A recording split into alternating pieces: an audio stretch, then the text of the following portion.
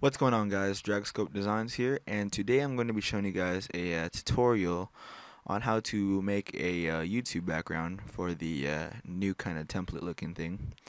So before we all start, you want to go down to the description and download this template I've made here. So let's begin in Cinema 4D. Let's go ahead and open up a MoGraph MoText. Drag. Let's see here. Let's turn this into nice looking graffiti text on the ground. No, what's this? Alright. Drag this up into the middle. Let's pull it back a little bit. Alright, so let's go ahead and zoom in here. Move this up. Whoa, it's going slow. Why is it slow? Alright, let's go ahead and zoom in here.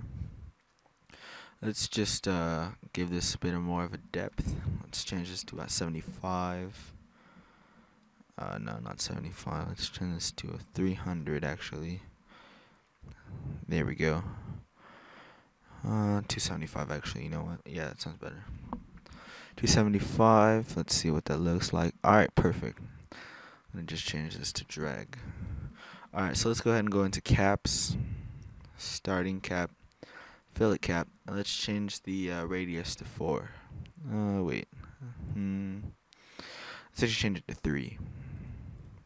Alright, so now we got that done. Let's go ahead and add in a small texture. So what I'm going to do here is I got my white. Let's turn off specular color. Reflection. Right. Let's go ahead and add that. It needs to be a gray actually. Looks better. There we go.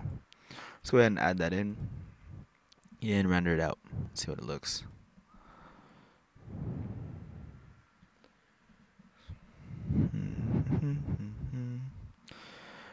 While this is rendering out for you guys, if it wouldn't be so much if you guys can go ahead and subscribe, like this video, and comment if you guys have any questions so far. But it'll really help me out if you guys subscribe. You know, it actually is pretty fun. Or yeah. Alright, so I like that color, but I'm going to bring down the reflection a little bit. 32 seems fine. Let's go ahead and render that out.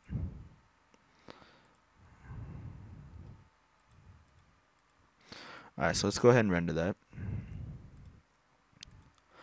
Just let that load up.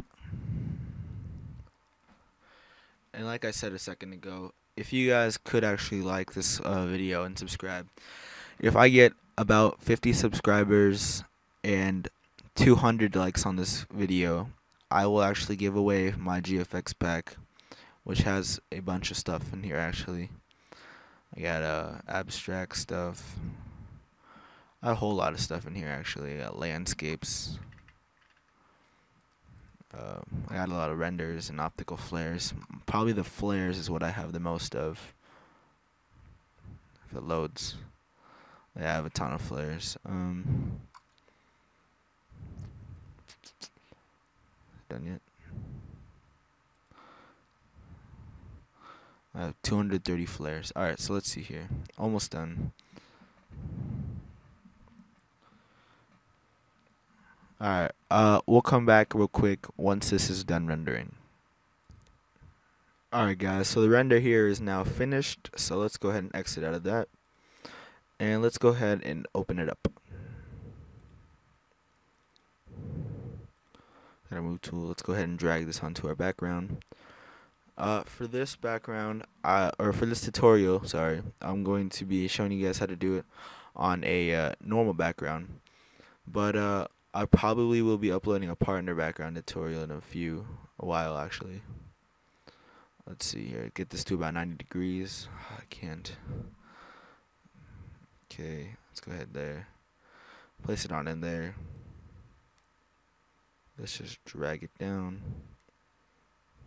and up. Alright, let's go ahead and zoom in here.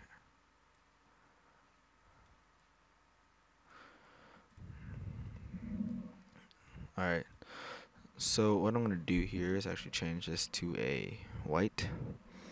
For this tutorial, I'm going to be showing you guys how to do a white background, basically like mine that you have here. If it load, so this is basically what we're going to be creating. Alright, so let's go ahead and edit this. Let's give it a nice drop shadow.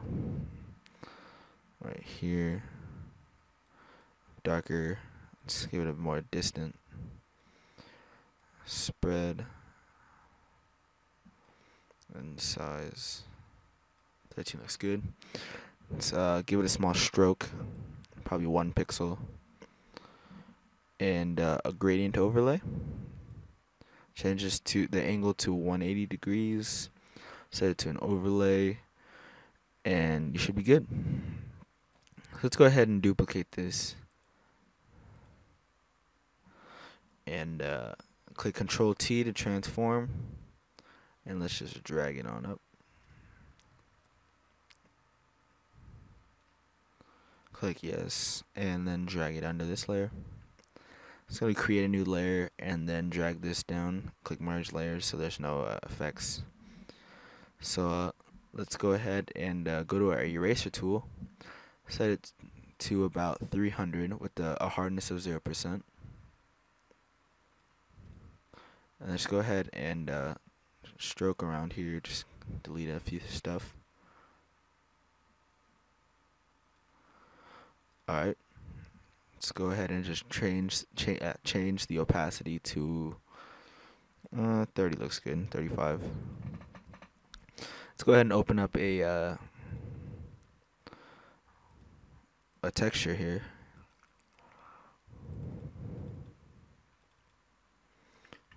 Let's see what I could use. I'm probably going to use something bold, something that stands out there. Let's use this one here. Where'd it go?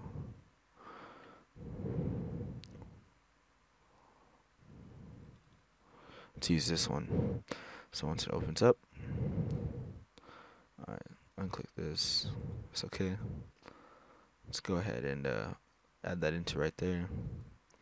Drag it on in and create a clipping mask. And then set it to an overlay.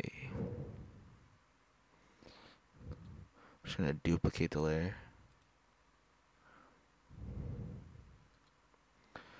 Merge this down with this layer. Crap. Duplicate it again.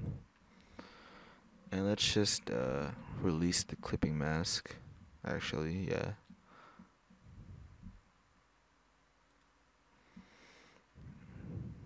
Okay. Let's take this back to normal. And then change the opacity lower. So let's see right here, set this down.